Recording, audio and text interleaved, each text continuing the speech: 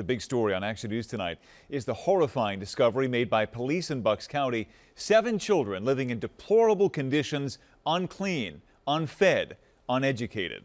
Officers have now arrested Shane and Crystal Robertson, charging the parents with 7 felony counts each of endangering the welfare of children. Police came upon the kids, who were 4 to 16 years old, almost exactly a month ago. Some of them allegedly hidden, others in an abandoned trailer. And tonight we're learning the extent of the conditions those kids were subjected to. Action News reporter Annie McCormick joining us live at Penn Ridge Regional Police in Sellersville tonight. Annie, the details here are just appalling. Yeah, Brian, those children ranging in ages from 4 years old to 16 years old, they remain in the care of the county, where they have been since this investigation began in April. Their parents were charged last week. These are the parents accused of neglecting their 7 children in this Sellersville trailer park home.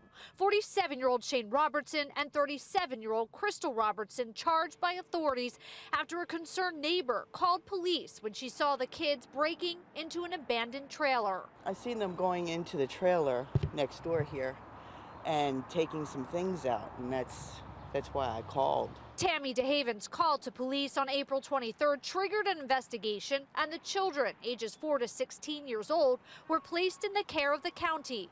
Police say Crystal admitted she put a lock on the refrigerator and referred to the kids as garbage disposals with legs. In the course of the investigation, authorities found none of the 7 children had any formal education and all lacked basic knowledge. Some of the children did not know their own birth dates, and the children had extensive medical issues, including at least one who had maggots and needed most of the hair shaved from her head since the damage and infestation was so dire.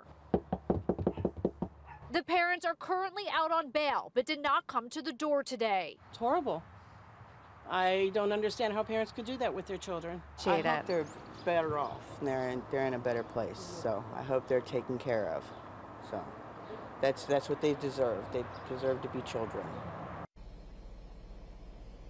And Brian, tonight each parent faces 7 felony counts of child endangerment. For now, we're live in Sellersville. Annie McCormick, Channel 6, Action News. Brian. Unimaginable stuff. Annie, thank you.